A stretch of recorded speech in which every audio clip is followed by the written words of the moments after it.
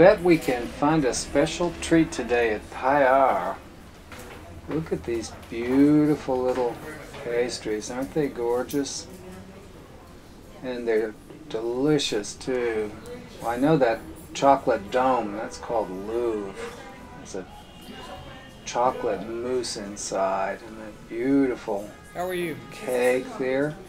Macaron, that's another possibility. Payar has beautiful macaron. Sorbet, maybe, it's a thought. Or how about chocolate? A handmade chocolate. That's a possibility.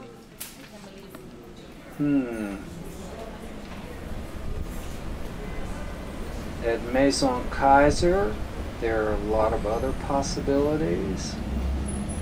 Also gorgeous and delicious. Ooh, that apricot frangipane tart looks beautiful. And the little mini Saint Honore. Oh, they're all beautiful. Ooh, the pistachio eclair. Those raspberries are gorgeous. I'm not so sure about that white snowy thing. Coconut? I don't know. Lots of possibilities here. Caramel.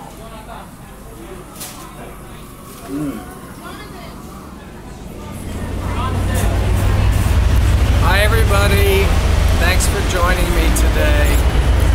Every now and then we all get a craving for a very special treat.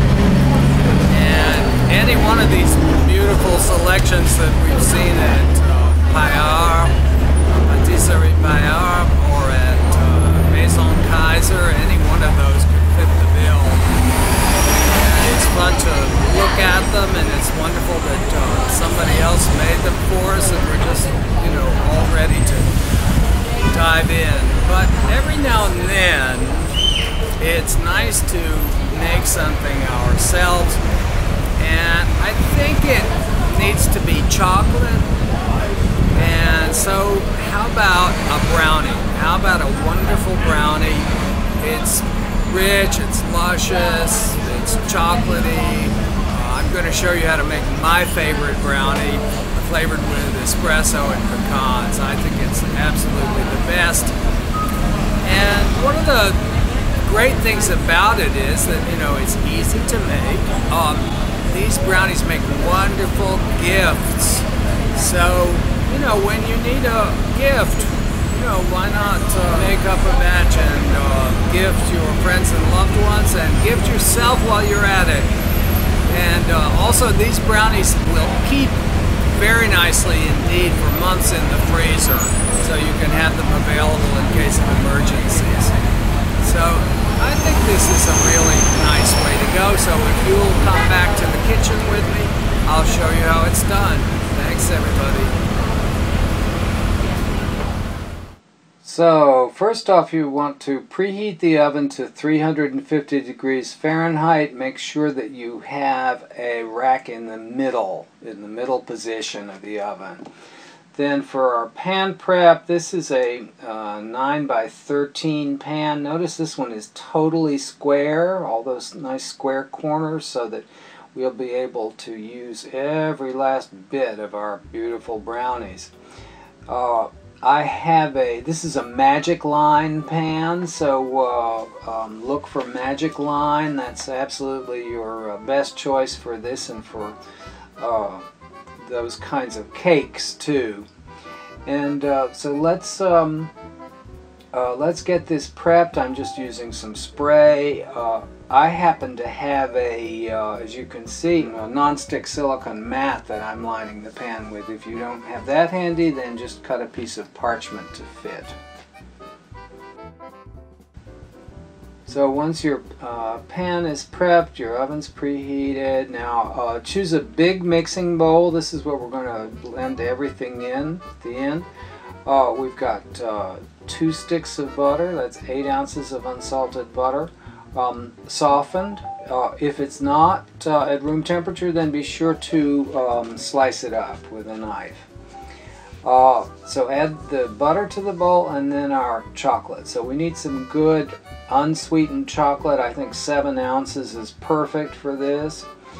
This one happens to be Ghirardelli, which I think is a great choice for unsweetened chocolate. And so chop that up so it will melt quickly and add it to the butter.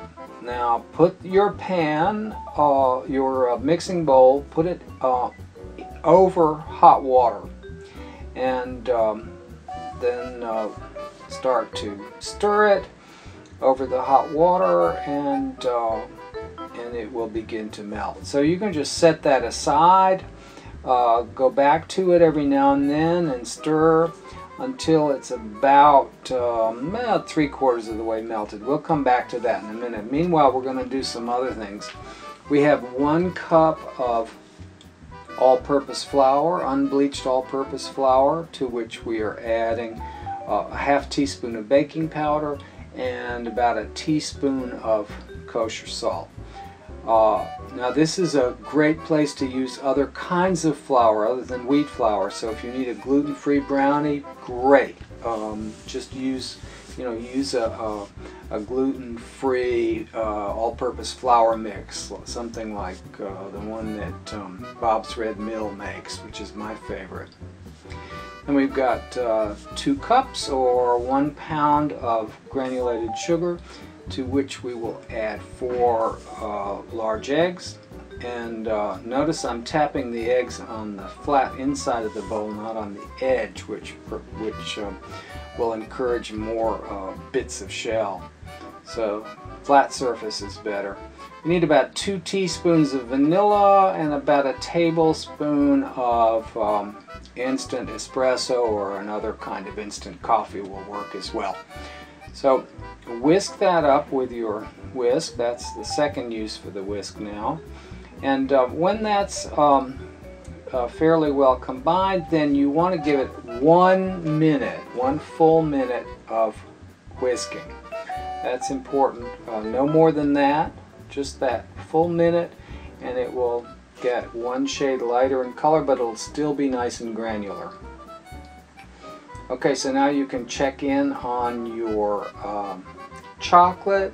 You can see this hasn't quite gotten there yet. All the butter's melted, of course, but we're not quite at 75–80% on the chocolate yet, so we're going to stir that a bit longer.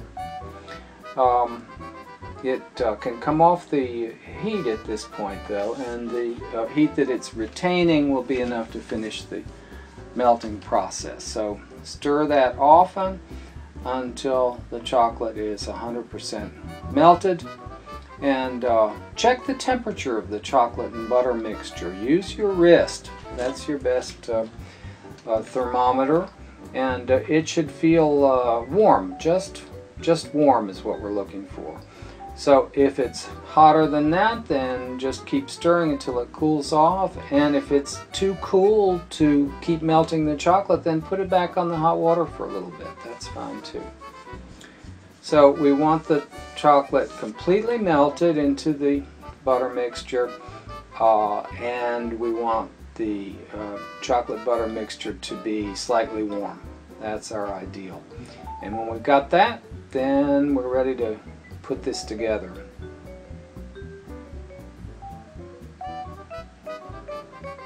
Okay, now we got it. So go ahead and add your sugar and egg mixture with the flavorings. Get that all in there, and use your rubber spatula to just blend that into the chocolate mixture. It'll go right in. As soon as it's smooth, you're all set. Then it's time to add the flour. So just give that a few turns with your spatula until all the flour disappears, and that's it. That's our mixture. Make sure it's combined. Make sure you don't have any extra chocolate at the edges of the bowl or anything like that. Then scrape it into your prepared pan, and don't waste any. And don't worry too much about how you spread it out in the pan. It'll kind of take care of itself. It'll spread out itself pretty much. So then we're going to add our pecans on the top. I think you need probably about close to 2 cups, 1.5 cups to 2 cups of pretty pecan halves. And you could use walnuts if you wanted to, or most any other nut will do the job, but I like pecans best of all, especially with the coffee and that nice vanilla flavor. So get those all arranged and get that in your preheated oven. You can come back and check on this in like maybe about 25 minutes or so when it's all puffed up. Use a pick to check it. So insert that and then see what you get with the pick. Now if you look at this pick, I think you can see pretty well. I think the camera focused pretty well. See, we've got some gooey chocolate mixture on there, so this is not quite there yet. Actually, you could take it out, but it would be super fudgy. And I think this needs probably about 3 more minutes. Looked a little bit too soft to me, so give it a try. Don't let it overbake. That's really important, because we have to get the brownies out of the oven when there's still a few moist crumbs on our pick. Perfect. Okay, see that? A few moist crumbs. I think I got a pretty good focus on that, so you can see it. And better too soft than too hard.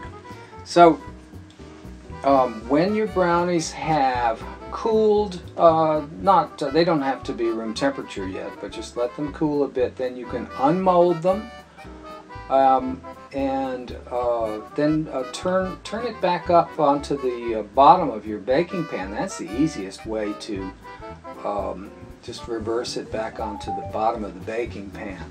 Wrap it up and get it in the fridge. So wrap it up very tightly with plastic wrap or foil, and then get it in the fridge to chill really well, and then it'll be very easy to cut into beautiful squares or rectangles. So those are Bruce's Pecan Espresso Brownies. I hope you like them. I adore them. The recipe is at brucebeckinthekitchen.com. I hope you'll drop in. I hope you'll say hello. Always love to hear from you. Thanks for joining me today.